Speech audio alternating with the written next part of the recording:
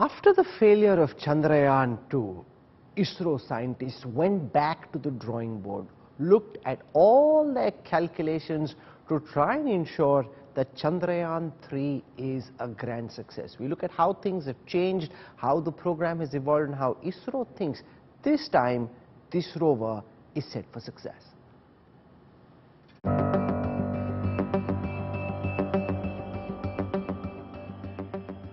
Chandrayaan 3 is going to be the world's first mission to soft land near the lunar south pole. It would take roughly 42 days for the lander and rover to reach the moon and attempt a soft landing. Last time in 2019, Chandrayaan 2 crash landed on the lunar surface. It was a partial failure and it triggered a very innovative method adopted by the Indian Space Research Organization for the follow-up mission, Chandrayaan 3.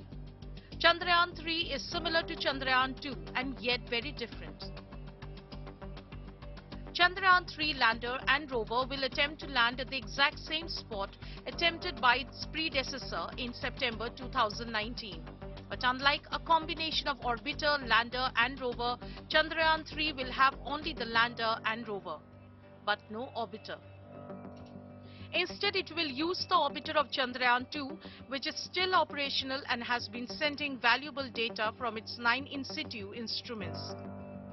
The propulsion module of the Chandrayaan 3 mission will have just a single instrument named Spectropolarimetry of Habitable Planet Earth, which will analyze the spectrum of Earth to generate data for habitable planets. Another addition to the Chandrayaan 3 Retro Reflector Array or LRA. It is being LRA would be a passive experiment dynamics of the moon system. The other 3 payloads are the same as that of the Vikram lander. See, there is certain conditions in which it is supposed to work, and the conditions in which work has a window. If anything happens beyond the window, it may work, it may not work. So what we did this time is the window is expanded. Its ability to land at a higher speeds. Its ability to work within this much quantity of propellant is enhanced.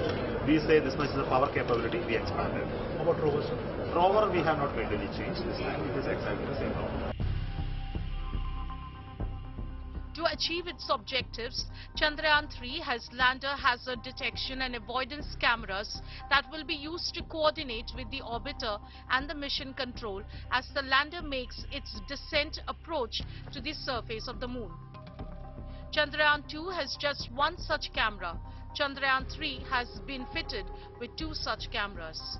So we addressed all such failure modes, and we built a more rigorous hardening of many systems, including its ability to land at a higher speed, more propellant to handle, more power generation capability, more disorientation capability, more ability to handle rotations, and we added additional sensors and sensor failures we addressed. So, and we did all these test in simulation modes and made sure that all our thinking process algorithms do work under extreme conditions. All previous spacecraft to have landed on the moon have landed in the equatorial region. Whether it's US or Russia, they all landed a few degrees latitude north or south of the lunar equator.